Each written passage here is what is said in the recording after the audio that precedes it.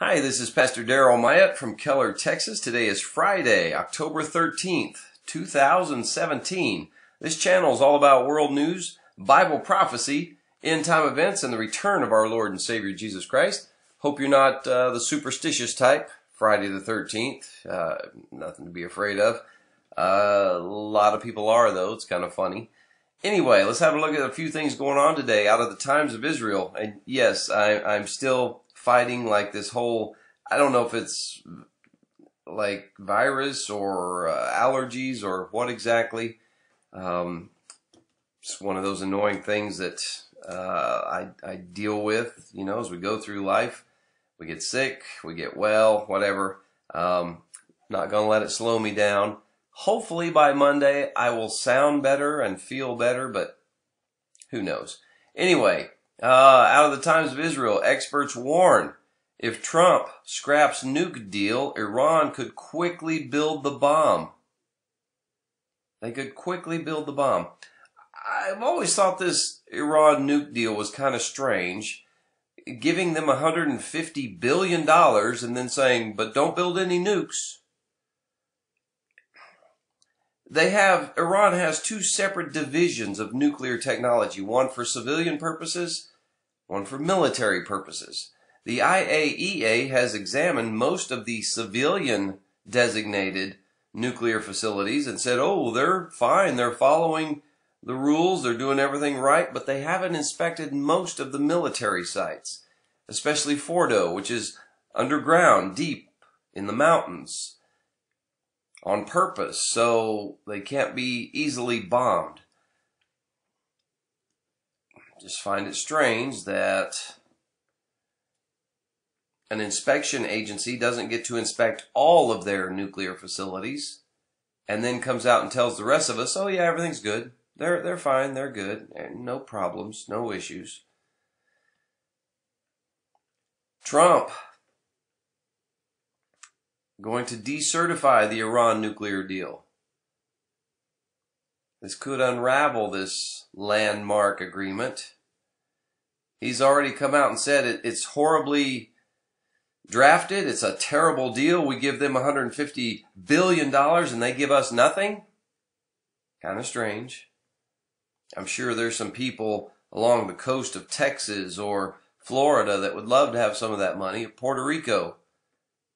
Love to have some of that $150 billion for food and water and medicine and clothing and shelter. But let's give it to a rogue terrorist nation. Thanks, Obama. Trump trying to undo that horrible deal. Probably a good thing. Out of the times of Israel, after a UNESCO bombshell, the U.S. envoy Haley warns the UN of more trouble ahead. She said, looking at all the outrageous anti-Israel decisions, we're going to be looking at all agencies within the UN with similar scrutiny. If you're hating on Israel for no apparent reason, just because they're Israel, then we'll probably withdraw from you also. Interesting. The UN, which represents the world. Nikki Haley, Donald Trump, threatening to remove the United States from these agencies if they don't straighten up. They're going after Israel while they seem to do nothing about what's going on in Syria. They do nothing about Iran pursuing nuclear weapons while they've said we need to destroy Israel and we're going to destroy America. But heaven forbid those Jewish people build some homes for the Jews. I mean, let's get real. Out of the Washington Examiner, Congress warned that North Korea EMP attack would kill 90% of all Americans. Congress warned that North Korea is capable of attacking the U.S. with a nuclear EMP, electromagnetic pulse, bomb that could indefinitely shut down the electric power grid and kill 90% of all Americans within a year. 90%. As I recall, our forefathers that started this country, the immigrants who came from Europe to start this country, they didn't have electricity. They lived for quite some time Why is this person saying that, oh, well, if there's an EMP attack and the electric grid is out, 90% of all Americans will be dead within a year? I'm not sure I follow the logic here.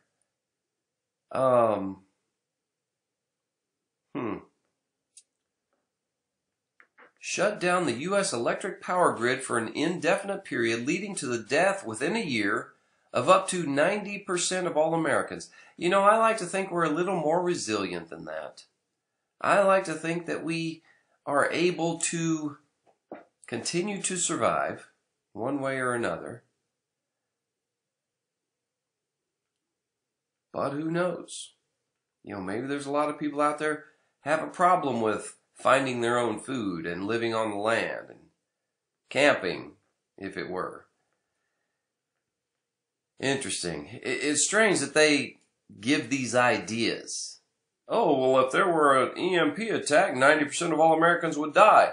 North Korea's probably like, thank you. Maybe we should do an EMP attack. I find it amazing what they share these days.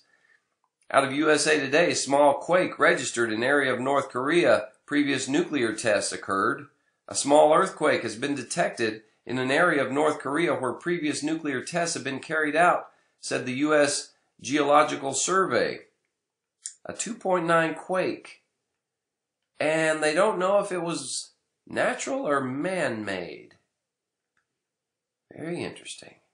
You know, we're watching so many things happen these days that just, to me, show us that we are in those times spoken of in Scripture prior to the return of Christ. It's hard to not believe this, for me anyway. So Hamas and Fatah have reached a unity agreement. Out of the Times of Israel, Prime Minister says Israel to oppose Palestinian unity government unless Hamas disarms and stops terror. Netanyahu warns Hamas-Fatah reconciliation deal makes peace harder to achieve and says the terror group must end its war to destroy Israel. Hamas has a business plan, a business model.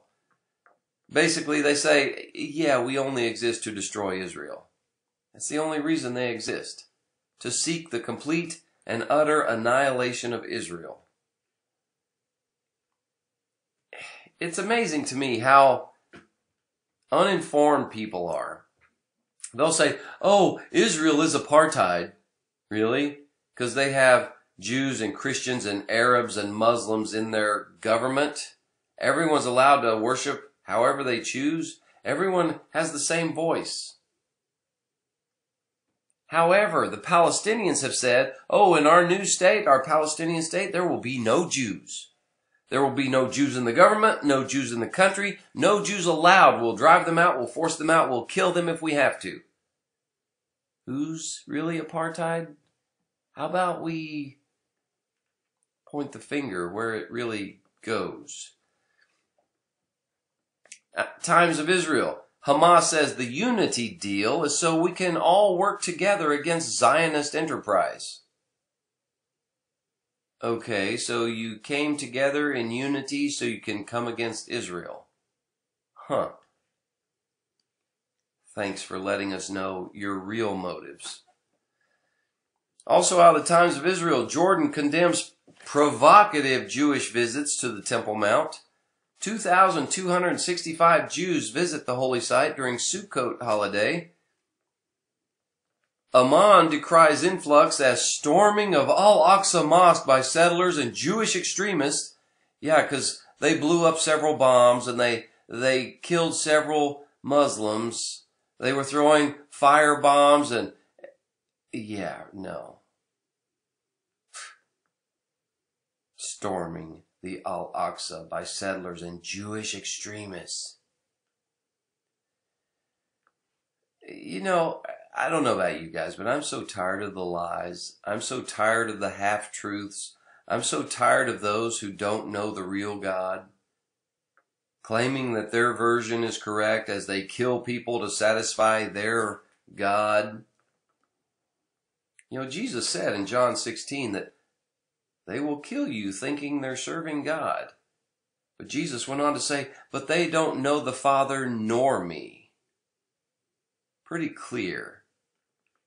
Those shouting Allahu Akbar while they kill you or blow themselves up in hopes of killing others also, they don't know God. They don't know Jesus. Jesus said so himself. Here's a sign of the time story out of Yahoo. Collective consciousness to replace God.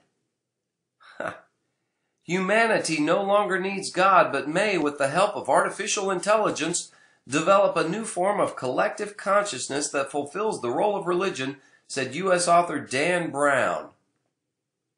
Dan Brown. So you're going to create an artificial intelligence and then bow down and worship it as God. I'm sorry, you may think you're wise and smart, but you're just an ignorant fool. I was always amazed in the Old Testament when people would build a golden statue and then fall down and worship it. And I'm thinking, wait a minute, you just created this thing with your hands.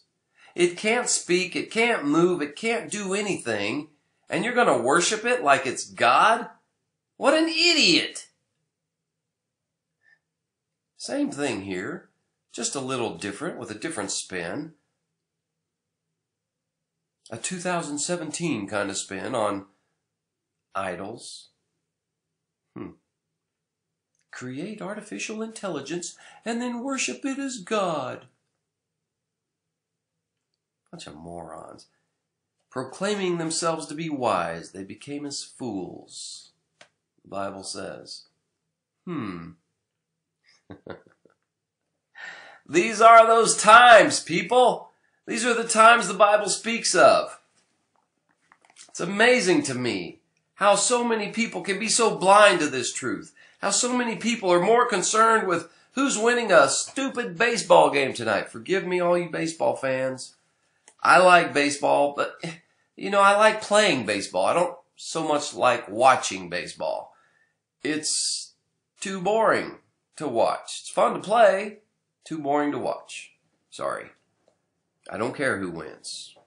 Maybe if the Rangers were there, I still would be like, Don't get me wrong. Loved playing baseball growing up. I was all district center fielder, so for whatever that's worth. In Matthew 10:28, Matthew 10:28, this is Jesus talking. He says, and fear not them which kill the body, but are not able to kill the soul, but rather fear him which is able to destroy both soul and body in hell. You ever hear people say, man, when I get to heaven, I got a few questions for God. And I understand. I get that. But again, God's thoughts and ways are so far above us that we can't possibly understand. But I get it. People are like, well, why does God allow this tragedy? Why does God allow young innocents to die and suffer? Why does God let this happen? I get that. I have a feeling, though, when we get to heaven, we're not going to be very concerned with things here on earth. I mean, let's face it. It's kind of like the old out of sight, out of mind. Oh, we're in heaven. We're in paradise. We have the Lord God Almighty. Oh, there's some distress on earth? Let them deal with it. Right? I mean, I don't think we're going to care about a lot of the questions we have for God right now once we get there. I mean, we're going to see God for who He is, and we're going to be just like Him. Everything else will probably become a lot more clear at that point. Let's face it, our understanding of God is very limited. It's quite finite. God's wisdom is infinite. It's great. It's amazing. It's far beyond anything we can possibly comprehend. In 1 Corinthians 13, verse 12, it tells us, "For now we see through a glass darkly, but then face to face. Now I know in part, but then shall I know, even as also I am known." We see things imperfectly, like strange reflections in a mirror, but then we're going to see everything with perfect clarity. All that I know now is partial and incomplete, but then I'm going to know everything completely, just as God now knows me completely. Heaven's going to be more amazing, greater than anything we've ever imagined. It's not going to be angels flying around on clouds, strumming harps. Sorry. You can take the most incredible, amazing things here on planet Earth and multiply it times a bazillion, and you'll just get a small glimpse of what heaven will be like. But it'll be forever, for all eternity. So, with that in mind, and knowing that God has you in His hand, let's ponder what really scares us. What are you really afraid of? Think of the most frightening, unimaginable thing ever. What is it? You know, the worst scenario isn't really dying. I think the worst scenario that could possibly happen is dying without knowing Jesus as Lord and Savior. But that's what's going to happen to billions of people. They're going to die without knowing Jesus. That's the worst case scenario I can think of. That's the sum of all fears, because you're going to spend eternity in hell, separated from God.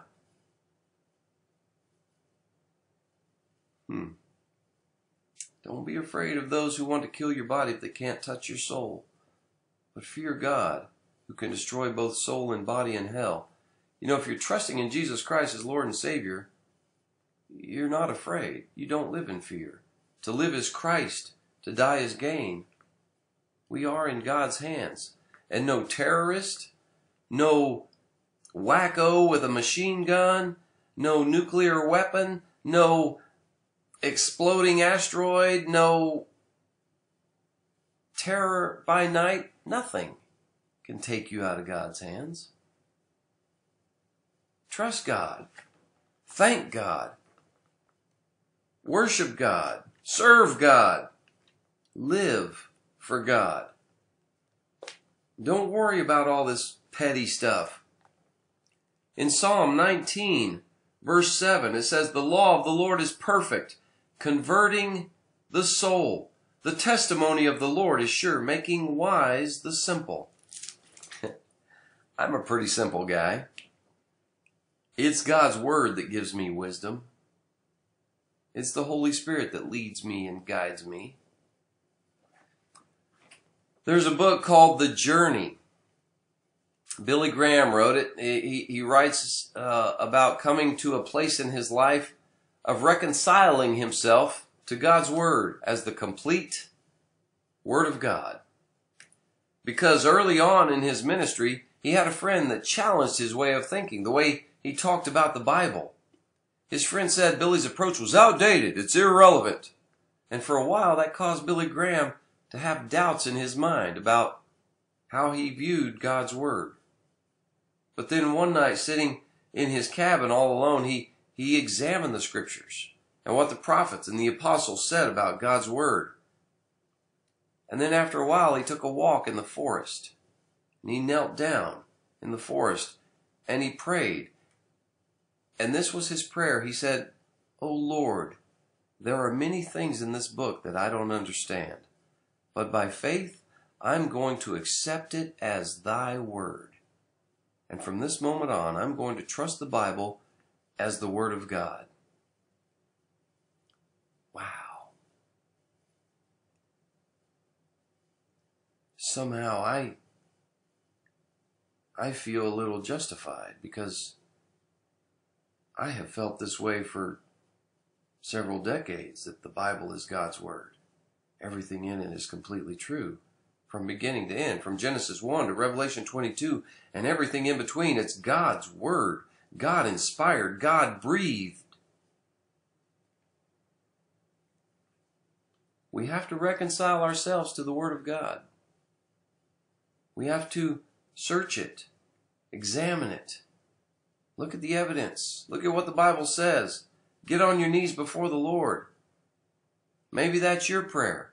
Lord, I don't understand everything about the Bible, but by faith, I accept Scripture as your word. You know, if you haven't done that, maybe it's a good time to do so.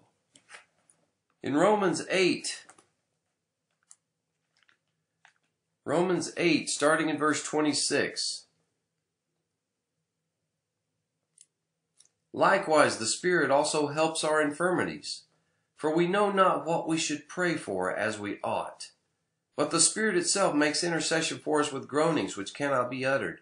And he that searches the hearts knows what is the mind of the Spirit, because he makes intercession for the saints according to the will of God. And we know that all things work together for good to them that love God, to them who are called according to his purpose. The Holy Spirit's a helper, a comforter, a guide. Part of the Trinity, Father, Son, Holy Ghost. He's one with the Father and the Son, Jesus Christ. He's all powerful. He's all knowing. Just like God the Father and God the Son. The Spirit dwelling within us knows exactly what God's will for our life is. You know, since even the most righteous, even the most godly, even the most intelligent people operate within a very limited knowledge, I think it's very wise of us to depend on the Holy Spirit for his guidance, for his leading, for his wisdom. Well, we don't know the future, right? And because of that, our desires might not fit into God's plan. Or it might never occur to us to come to God in prayer asking something that God knows we're going to need eventually. There are believers who give up on prayer because our human limitations, I think, prevent fully understanding how prayer works. Some people are like, it's not very logical to pray to a God you can't see, one who doesn't answer back.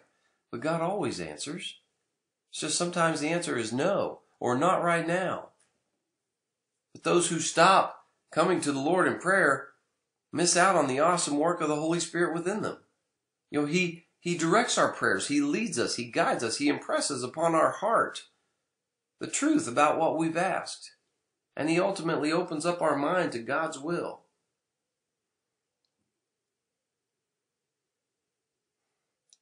In our humanness, our natural spirit, a lot of times we ask for something that'll only satisfy the flesh. Lord, give me a beautiful mate. God, please give me some money.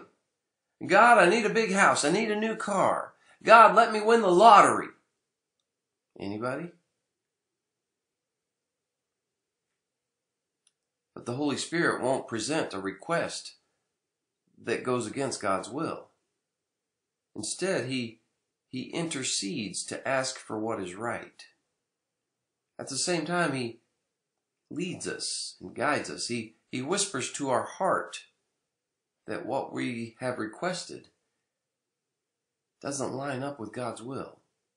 You know, if God's will is what we're truly seeking, if that's our goal, our desire, then we're going to be sensitive to the Holy Spirit's guidance.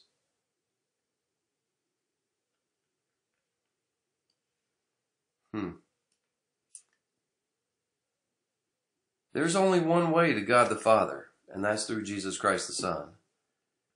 It seems there's so many who think, oh, well, you know, all roads lead to God. Oh, every religion it prays to God. They may call Him by a different name, but it's all basically the same stuff. Jesus is the only one who lived a life without sin, who died on a cross and took my sins upon Himself, that I may be saved. There's no one else like that in any other cult or religion, anywhere. No perfect, sinless Son of God laid down their life.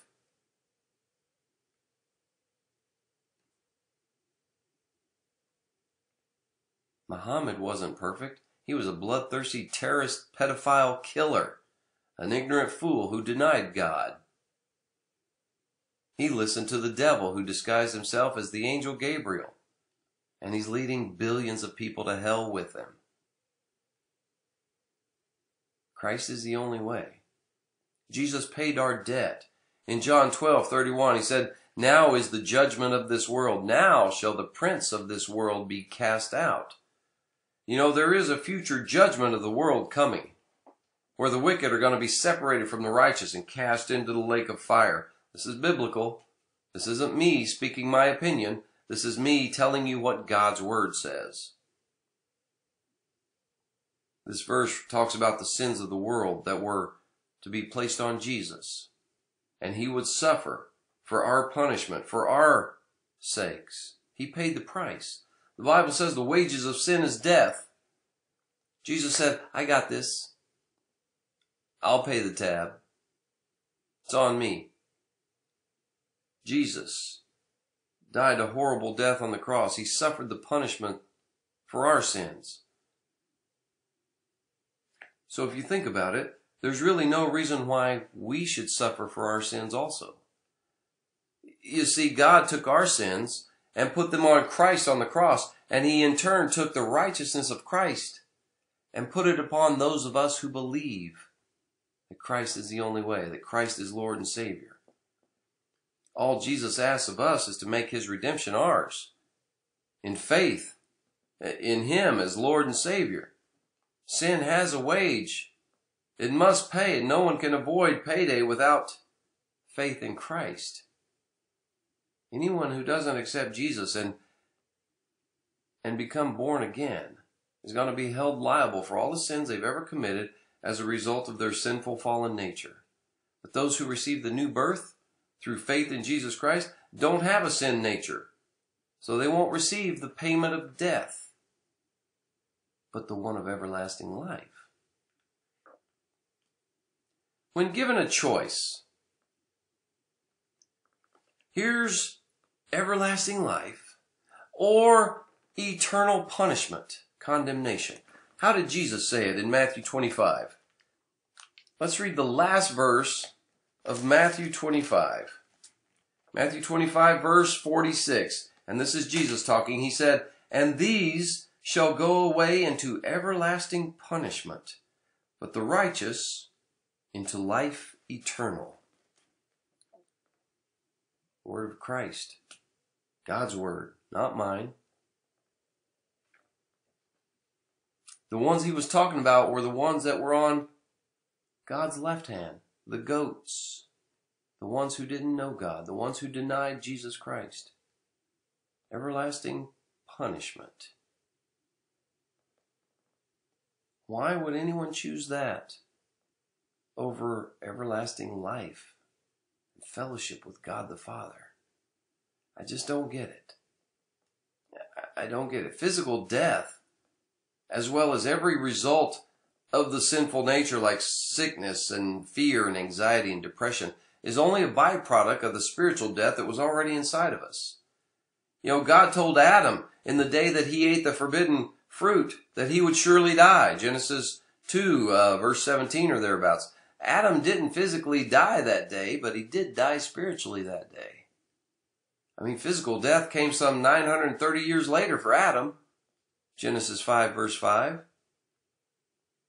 It was a byproduct of his spiritual death. I think there's a reason why God didn't allow anybody to live to be 1,000 years old in the Bible. Methuselah was the oldest, 969 years, a full 31 years shy of 1,000 years. I think it's because during the millennial reign of Christ, there will be those who see their 1,000th birthday. Think about it. Eternal life is a gift from God. Why would you deny this gift?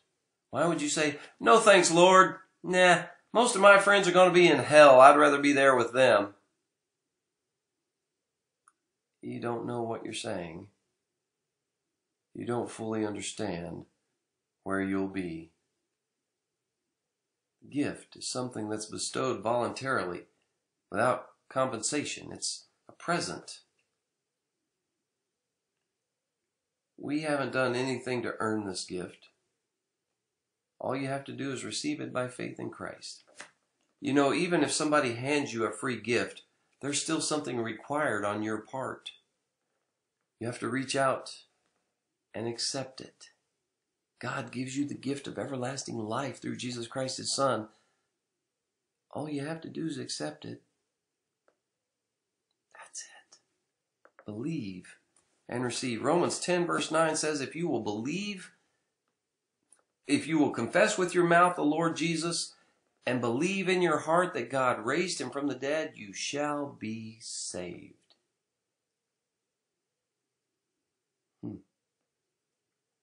Pretty simple. Why would you not want that? I love you guys. Have a great weekend. Please go worship our Lord and Savior somewhere. Take somebody with you. And good Lord willing, I'll see you again on Monday.